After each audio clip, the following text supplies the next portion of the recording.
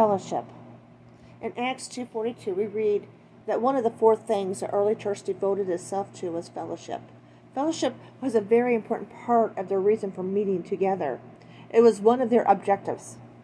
But what is fellowship? We often hear people talking about fellowship. We hear it said that what we need more is fellowship. But our modern ideas of fellowship have become so watered down that the word no longer carries the same meaning it did in the New Testament times. We're not surprised that the early church devoted itself to the apostles' teachings and also to prayer. Apart from the ministry of the Holy Spirit, these are the two most important means of growth, power, and effectiveness in the Christian's life. And this is evident everywhere in the rest of Scripture. But Luke tells us these early Christians also devoted themselves to fellowship. They didn't just have fellowship, they devoted themselves to it. This means that fellowship was a priority and one of the objectives for gathering together. They made fellowship a priority. Today, however, we often view fellowship as what we do in a fellowship hall. It's a place where we have casual conversation and drink coffee and eat donuts or have a meal. This is not bad and can contribute to fellowship, but it falls far short of fellowship according to biblical standards and according to the meaning and use of the Greek word for fellowship. Still, others who may have become fed up with church seek fellowship through viewing a worship service on TV. But this too misses the picture and misses the mark by a long shot.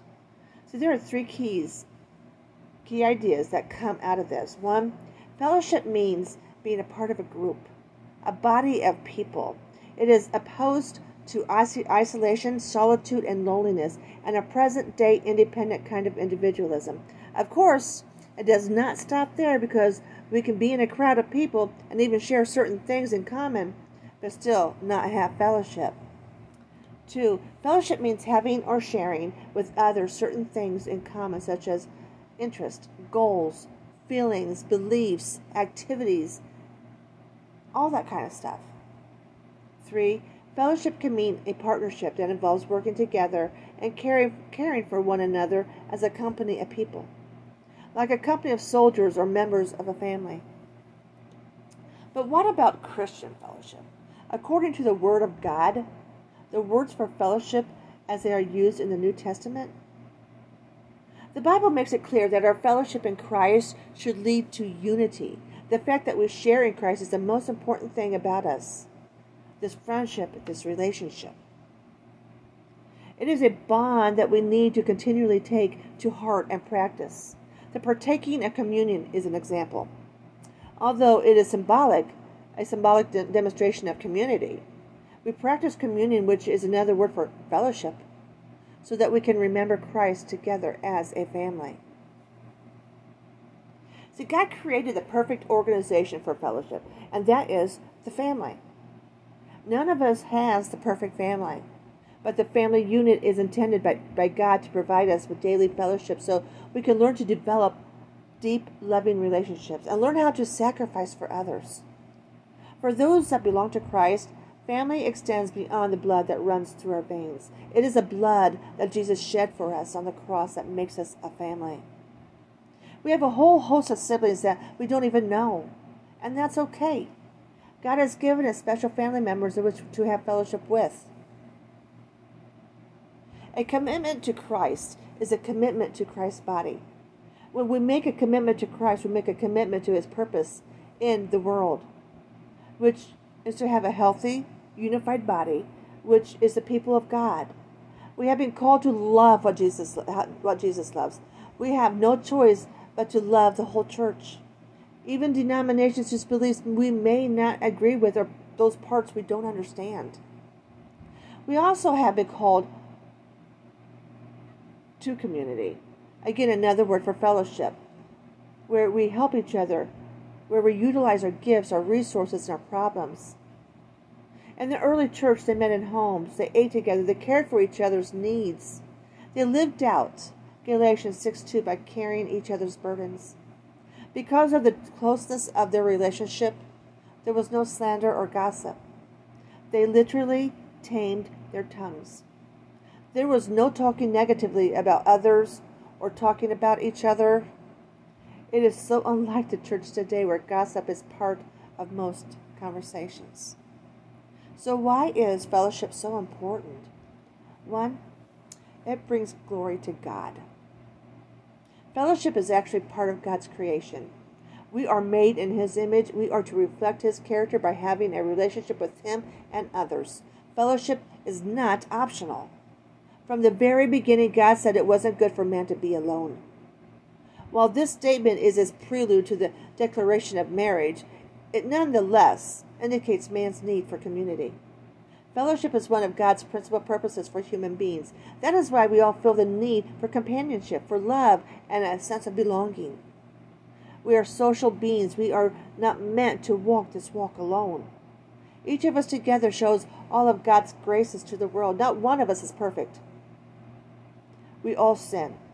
But each of us has a purpose here on earth to show aspects of God to those around us. Each of us has been given specific spiritual gifts. When we come together in fellowship, it is like us as a whole demonstrating who God is. All of us together show the glory of God. 2,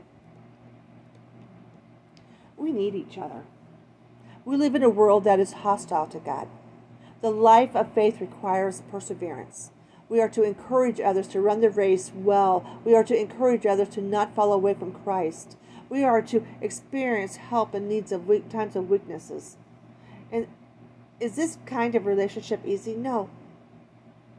More than likely not. These kinds of relationships can be extremely difficult. It's important to have a prayer partner, one you can trust, one where you hold each other accountable, one you can call at any given time. Fellowship makes us stronger. No matter where we are in our faith, fellowship provides us with strength. Being around other believers gives us a chance to learn and grow in our faith. Evangelizing to a cold-hearted world can take a toll on a believer. It can cause us to question our beliefs, so not only does fellowship make us stronger, it provides encouragement when we are struggling. We have all had times when we don't feel like we are making any headway. Pretty soon we are feeling down, which can lead to anger and leaves us disillusioned with God. It's during these times believers can come along beside us and lift us up. They can help us stay focused on God and encourage us to move forward. So what does fellowship look like? Fellowship is about attitude and action. We are one body that has been called to spur one another on, to love one another, to be one with each other and the Lord. This is the kind of mentality we need. We also need to act on it. We need to actively love one another. We need to actively encourage each other. This requires us to be intentional because we already know fellowship isn't going to be easy. It takes perseverance because loving one another can be very hard. It takes conviction because the Lord commanded it. Romans 12, verses 9 through 13. Let love be genuine. Abhor what is evil. Hold fast to what is good. Love one another with brotherly affection. Outdo one another in showing honor. Do not be slothful in zeal. Be fervent in spirit. Serve the Lord. Rejoice in hope. Be patient in tribulation. Be constant in prayer. Contribute to the needs of the saints and seek to show hospitality. See, there are 5 ways in which fellowship expresses itself. 1, fellowship is expressed in thanksgiving. Philippians 1:3. Paul thanked the Christians in Philippi. We are to be thankful for all of God's people. Being thankful saves us from having the wrong attitude, whether it be irritation, resentment, or jealousy. 2, fellowship is expressed in prayer. Philippians 1:4. It is a privilege to be able to pray for one another. Praying for each other purifies the atmosphere of the church. Look at verses 9 through 11. It says, and it is my prayer that your love may abound more and more with knowledge and all discernment, so that you may approve what is excellent, and so be pure and blameless for the day of Christ, filled with the fruit of righteousness that comes through Jesus Christ, to the glory and praise of God. Could you imagine how things would be if we prayed for each other like this? 3, Fellowship is expressed in faith. Verse 6 tells us Paul had faith, confident in these Christians and in God's purpose for them, and what God was yet to do for them. 4. Fellowship is expressed in love. Verse 7 and 8. Paul said he had them in his heart, not simply in his head or on his lips. He longed for them. 5. Fellowship is expressed in ministry. Our ministry is to advance the gospel. In verse 12, there are 2 ways to advance the gospel. First, by life, the way we live, and the second, by lips, the words we say, whether it be our testimony, our praises, our love. When we live this kind of life constantly, consistently, we advance the kingdom by what we are and who we are. Fellowship helps us grow. Coming together is a great way for each of us to grow in faith. Reading our Bibles and praying are awesome ways to get closer to God, but each of us has had important lessons to impart to one another. When we come together in fellowship, we teach each other things. God has given us the gift of learning and growing, and we are able to show each other how to live as God desires us to live and how to walk in His footsteps. So what are the beliefs of fellowship? What are the benefits of fellowship? Fellowship helps us to live godly lives and to share the gospel throughout the world. It helps us with things like trust, hope, a sense of belonging, security, lifelong friendships, faith, patience, selflessness, and most of all, unconditional love. This can only come from people who have a personal relationship with God. Fellowship crosses racial, cultural, gender, and other artificial boundaries to find its basis in Christ alone. Now, we need to be honest. The church today is made up of such a widely diverse population that unity and fellowship are challenging at best. We are diverse in terms of gender, age, race, status, musical taste, leadership styles, giftedness. That list goes on and on. This diversity could become a barrier to fellowship. In Ephesians 2, Paul tells us how such barriers can be broken. And Paul said the biggest barrier was between Jews and Gentiles. Verses 13 and 14 in Ephesians 2. But now in Christ Jesus, you who once were far off have been brought near by the blood of Christ. For He Himself is our peace, who has made us both one and has broken down in His flesh the dividing walls of hostility. See, Jesus knocked down the barriers that we keep trying to build back up. And Ephesians 4 tells us to walk in a manner worthy of our calling. Ephesians 4, 2b through 6 says, to accept one another in love, diligently keeping the unity of the Spirit with the peace that binds us. Paul follows up with the sevenfold unity that believers have in Christ. There is one body and one Spirit, just as we are called to one hope at your calling, one Lord, one faith, one baptism, one God and Father of all, who is above all and through all and in all. Paul tells us in Philippians 2, verses 1 through 5, what our attitude must be in order to obtain this kind of fellowship. Could you imagine the impact we as a body of Christ could have in this world and on this world? This world that is destroying itself? The only thing that can change the hearts and minds of the people, believers and unbelievers, is the Holy Spirit, as He applies Scripture to the hearts and minds of His people. Since our source of our Christian life and service is God Himself, we need to first learn how to fellowship with Him. The prayer of fellowship enables us to be filled with God and to let God flow out of us. We need to allow God to saturate our minds, our emotions, and our will within Himself. This prayer allows God to expose and deal with our weaknesses, our mistakes, and our shortcomings. We need to fellowship regularly with the Lord, learn to live in fellowship with Him. We need to set aside some special time to seek a deeper fellowship with the Lord. I call this time basking in His presence. It's in this time that we recognize what God feels like and what His voice sounds like to us individually. It's learning to recognize when He is embracing you. It's not about giving to Him. It's asking. Going to Him and just asking. But just sitting there at His feet and receiving what He has for you. This time is a set time every day, with no interruptions. Go to your place and wait with the expectation of Him revealing Himself to you. And He will reveal Himself. You just need to be still, be quiet, and listen. It is in our fellowship with God that enables us to have fellowship with other believers. A large part of fellowship is spending time with community of like-minded believers. God designed His church to be a fellowship, not just a community, but a family of brothers and sisters who share God ideals and beliefs. Ephesians 2:19-22. So now you Gentiles are no longer strangers or foreigners. You are citizens along with all of God's holy people. You are members of God's family.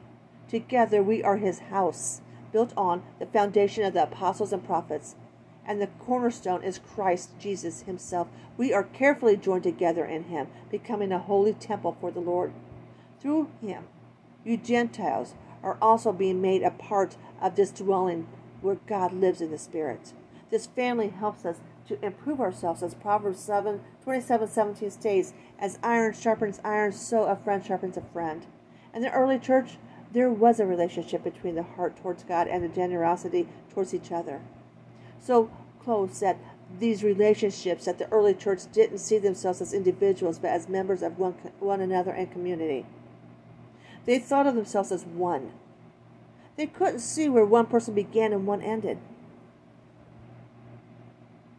This is the message we heard from Jesus and now declares to you. God is light, and there is no darkness in Him at all. So we are lying if we say we have fellowship with God but go on living in spiritual darkness. We are not practicing the truth. But if we are living in the lights, as God is in the lights, practicing the truth, then we have fellowship with each other, and the blood of Jesus, His Son, cleanses us from all sin. If we claim we have no sin, we are only fooling ourselves and not living in the truth. But if we confess our sins to Him, He is faithful and just to forgive us our sins and to cleanse us from all wickedness. If we claim we have not sinned, we are calling God a liar and showing that this word has no place in our hearts. That's in 1 John 1 verses 5-10. Papa, how good it is when brothers and sisters in Christ live and grow together in union with each other and in love with you, Lord Jesus. I thank you for every one of my brothers and sisters and the friendships that have developed between us. May we individually and collectively be filled day by day with a knowledge of you, and may we all grow together in love and be filled with all your spiritual wisdom and understanding, so that together we may walk in love in the Lord and live godly in Jesus. Keep us from all foolish arguments and bitterness, which can be often destroy the gracious fellowship that you desire for all your children to have. Bind us together in love by the power of your Holy Spirit, and give each one of us gifts and graces that are needed as you see fit, so that together we may minister to each other as we unite together to worship you. Papa, I thank you for the wonderful friends that you have brought into my life. Each one is so precious to you, and each one who has brought such joy and encouragement into my life. I thank you for the gifts, the talents that each has been endowed with, and the way that each one has brought something new and unique into my life. I ask your special blessing upon each one, and I pray that together we may grow in grace and in knowledge of the Lord Jesus Christ, as we fellowship together with your word and encourage each other in the trials and difficulties that we face at this time. Breathe your love and grace into our hearts of each one and draw us closer to you, and help us to maintain the unity of the Spirit in the bond of peace. In Jesus' name I pray. Amen.